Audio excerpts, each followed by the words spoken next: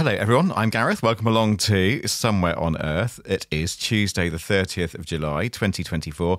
We're in London with voices from, London, also Delhi, but the person was in London. Anyway, you'll pick it up as you go along. Here we are.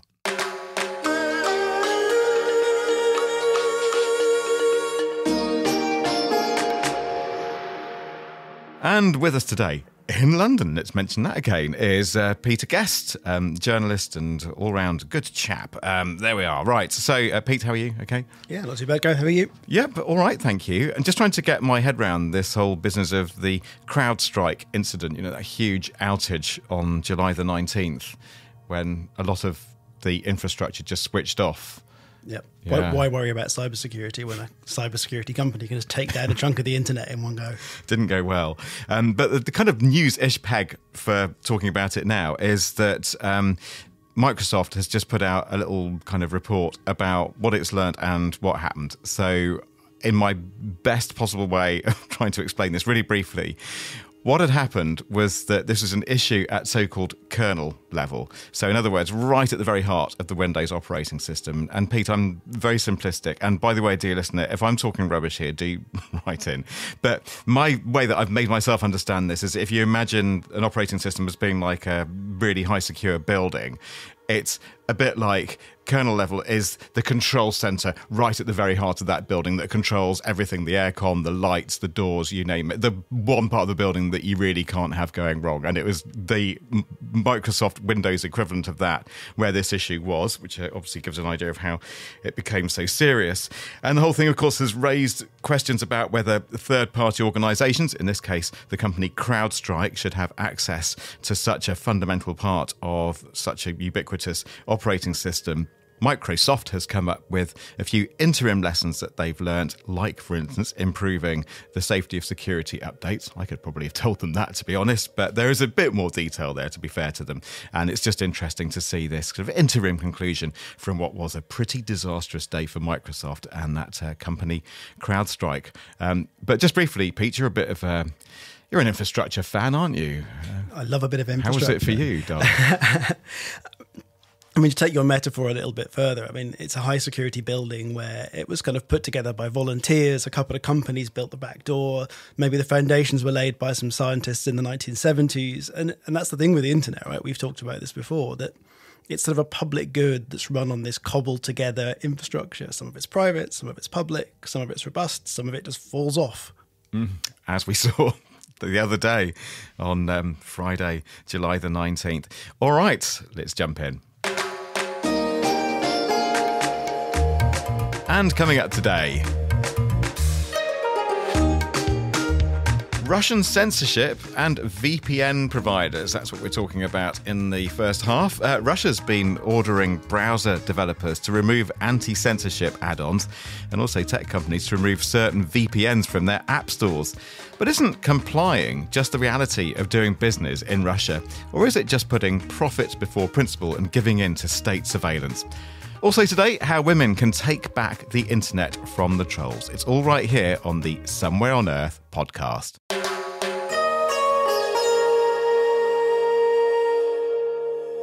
So, the Mozilla Foundation, best known for the Firefox browser, has been in the news. At the behest of Russia, it temporarily removed browser add-ons that help people in Russia evade state censorship. One activist, quoted in an article by the investigative journalism site The Intercept, wasn't happy, calling this a rash decision from the Mozilla Foundation. But a few weeks later, the mighty LReg, yes, the Register Tech news website, said Mozilla had actually shown guts, having reversed the ban, reinstating the browser add-ons that Russia didn't like. And that really is more than can be said for Apple. Now, it angered one VPN provider for complying with Russian demands for its tool to be taken down from Apple's Russian App Store. So let's talk VPNs, Russian censorship, and the tech companies with none other than Samuel Woodhams, who's a freelance researcher and is here in the studio. Hello, Samuel. Hi, Gareth. Thanks for having me. Always good to see you as well. Now, First of all, you can critique my summary of what went on. I know there's quite a lot to unpack here. VPNs were ordered to be taken down. Mozilla got itself into a little bit of hot water by complying with Russia, but then it seems to have gone back on it. There's quite a lot to unpack here. So for the confused listener, let's just start with the Mozilla Foundation, so the people behind Firefox. What happened then? What did Russia, or its agency anyway, this Roskomnadzor agency within the Russian authority, what did it tell Mozilla Foundation to do? Yeah, so Roskomnadzor, like you say, is Russia's kind of internet censorship agency. And over the last at least kind of 3 or 4 years now, they've been going after VPN providers to basically prevent people in Russia from using these apps, primarily because of the kind of increased blocking of online resources that Russia have been conducting over the last few years, and then particularly since the beginning of the invasion of Ukraine. And what we've seen is really a kind of multi-pronged attack on VPNs from Russia, one of which is going after browser developers like Mozilla and asking for certain add-ons, which are a bit like Chrome extensions, to be removed. They've also been going after operating system developers, so Apple, to take down, I think the full number was 25 apps, 25 VPNs that Apple complied with and removed from their app store.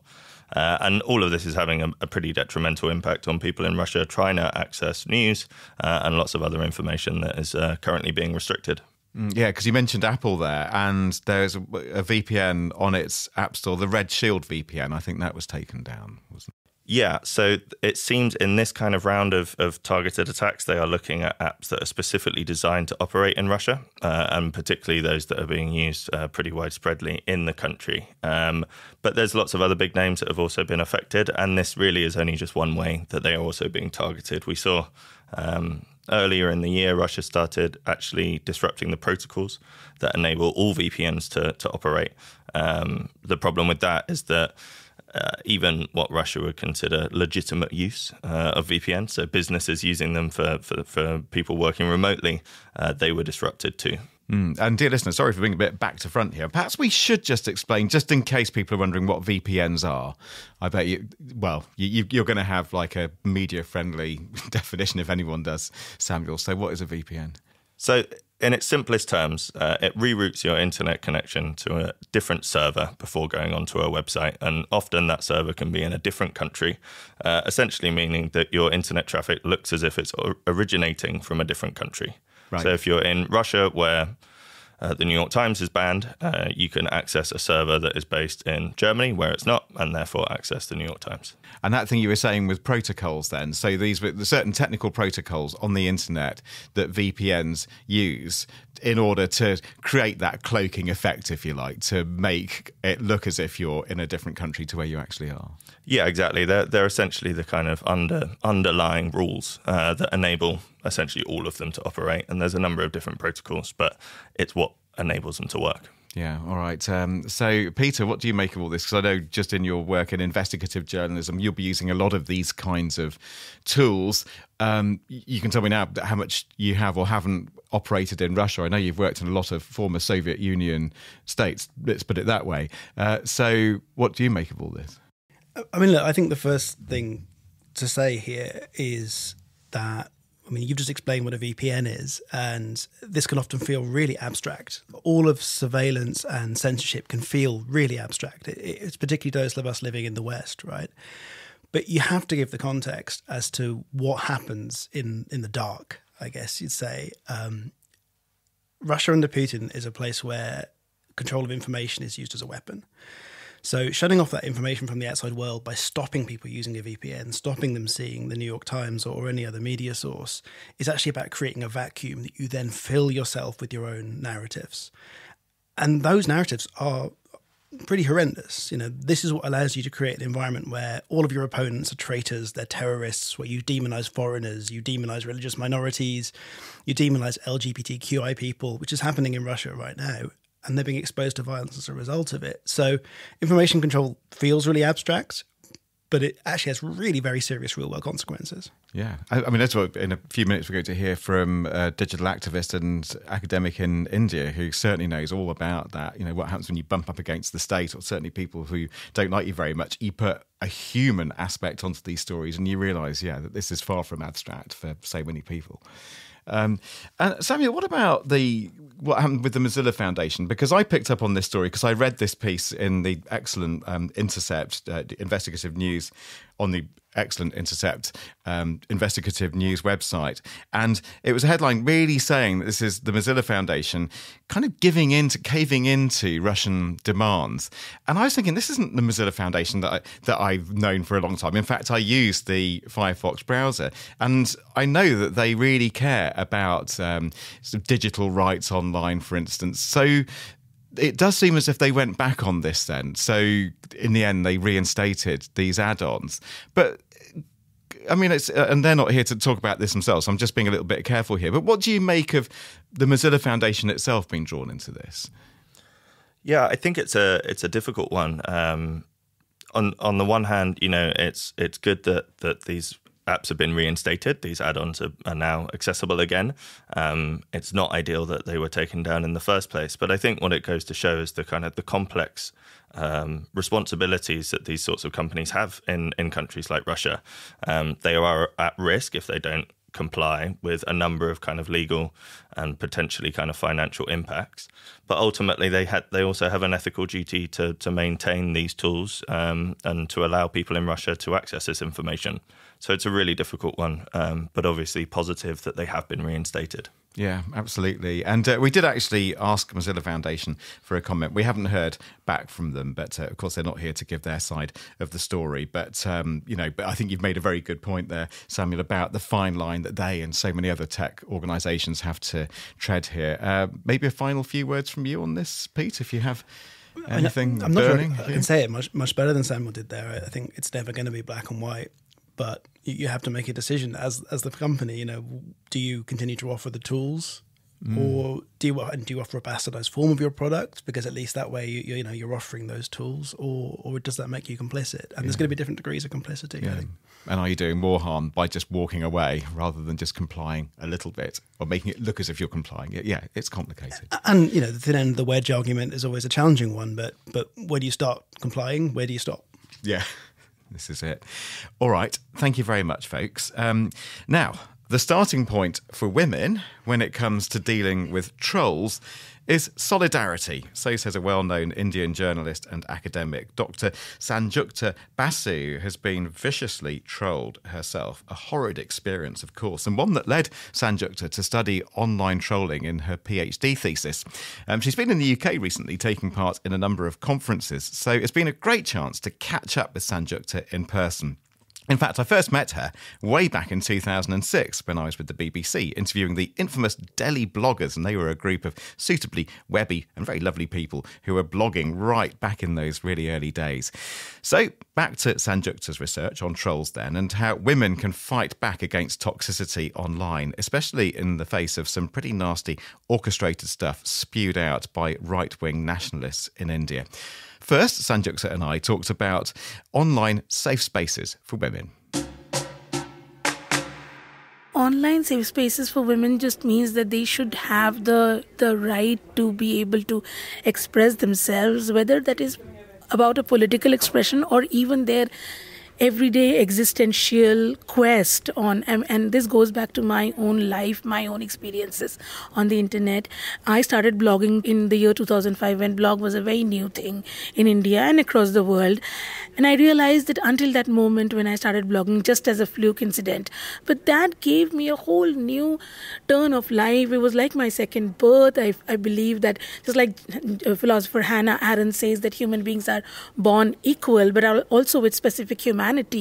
But that specific humanity is only acquired when we place ourselves into the public sphere with our words and our deeds, not out of some utility or need, but just as a voluntary action. And I believe that women traditionally have not been able to place themselves in the public sphere, either with their political views or their real life stories, lived experiences, because traditionally they've been told to live in the private sphere. But internet gives women that kind of a hybrid space space which is both public yet private. It is both personalized yet detached. Here women can, and as I have, can actually express themselves and raise a political consciousness, a feminist consciousness, and a whole new outlook of their life. But that space... And that's the upside, but as you've seen, to your own cost really, that there's the trolling aspect as well, making it very difficult.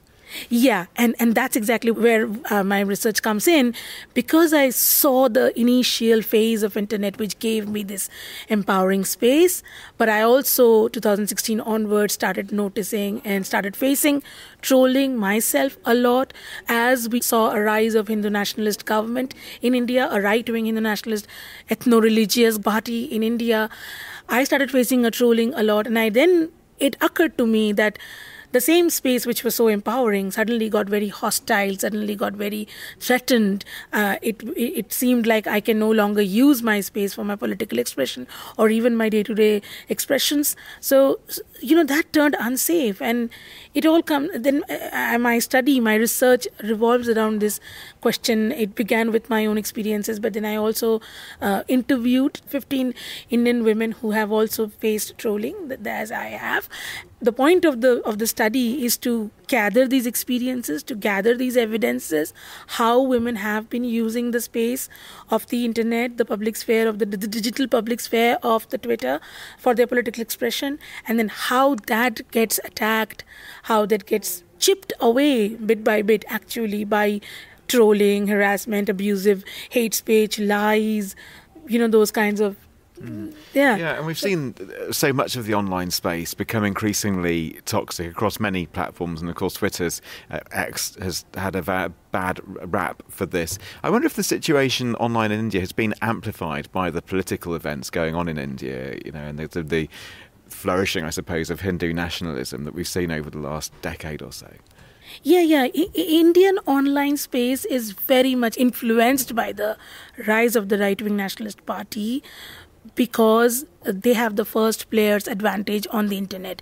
Amongst all the political parties in India, the Bharatiya Janata Party and its ideological parent, the RSS, Rashtriya Swayamsevak Sangh, they are the first movers on internet. They started using internet way back in the 90s because they felt that the traditional media, the legacy media, did not give them enough ample space to represent their voices, which I would say, in my opinion, rightly gatekept, because legacy media gatekeeps certain kind of hateful narratives, like anti-Muslim narratives or anti-immigrants narratives, hate speech.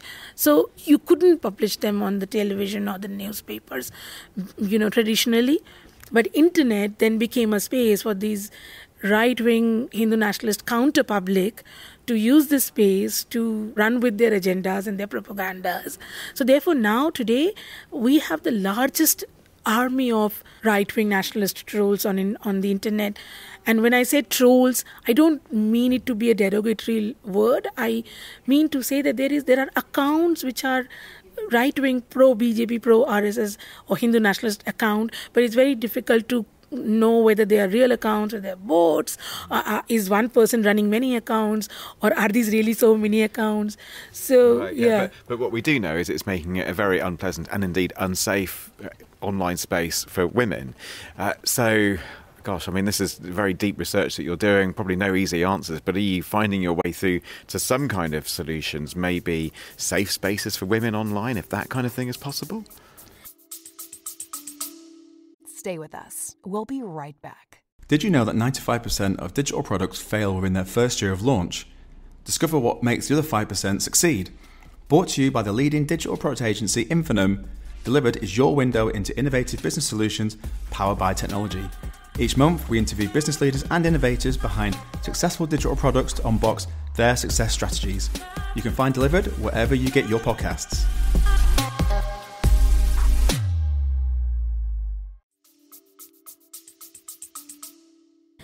There is no answer. My research sort of documents this arc of internet being a very empowering, positive space to becoming hostile due to the rise of nationalism and hate speech and fake news, the post-truth world that we now live in, where we have actually lost morality, standards, ethics, which is why women are constantly targeted. And having collected evidence from my research participants, how they are losing that space, what does it mean to hold on to that space on Twitter, I have reached at a point where I know that, yes, we are losing that space, but how do we reclaim that space? How do we make the space safer? There's no easy answer to it, but I think just like in the physical space also, women have always traditionally find it difficult to go out in the street or in the park, and if they get into trouble, they would be asked, why was she in the park late at night? Why was she wearing that kind of dress? So similarly, on the internet, also we are now asked, why do you go to Twitter and make your political opinions? But the only way we, both in the digital public sphere as well as the physical public sphere, the only way we make it safer is by reclaiming it. So not give up our fight. And what I see really is that there is a fight. We see that there is a constant clash between the trolls, and it's not just the trolls. I have also been targeted by the mainstream media. I have been targeted by the government, and not just me, but a group of us. We are not just dealing with the trolls, but we're dealing with a whole systemic, authoritative regime which wants to impose one kind of ideology, and whoever diverts from that ideology are being trolled and harassed in various ways. But the only way we make it safer is by holding on to it. One of the things that I found out in my study is that when we stand up for each other, that's what really empowers us and make us feel safer. And also the trolls also get very baffled when they suppose one of them is coming to my timeline and abusing me, but another woman then comes to my timeline and stands up against this troll. That's when the trolls also gets very baffled, like they don't know what to do with this. And I, as someone who was the victim of this abuse, also feel this empowerment that somebody stood up for me. And I spoke to all of my research participants. They all said that yes, the best way to deal with this is not by blocking, not by muting, not by calling the cops or tagging it to Twitter, but the best way is when we are standing up for each other and showing solidarity. And yet I would put a disclaimer over here, yet it is difficult to get there because we also have our internal differences, political differences. We have our, various kinds of mental space to deal with these trolls. Is it possible for us to go to somebody's timeline and then fight with the trolls to show solidarity? It's not easy. It's not difficult. We have a sense of competitive victimhood that breeds in us. So it's all very messy.